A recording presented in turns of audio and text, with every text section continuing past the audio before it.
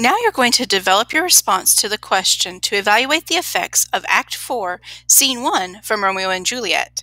You will then share your response with the class in Nearpod. You will support your response with evidence from the text.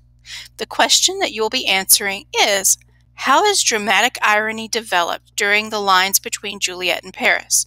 Those are lines 18 through 44. Remember that you're going to need to support your response with text evidence. As you work through this question, I want you to think about the following.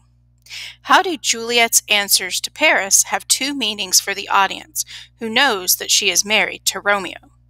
Why does Juliet choose to answer these questions in this way?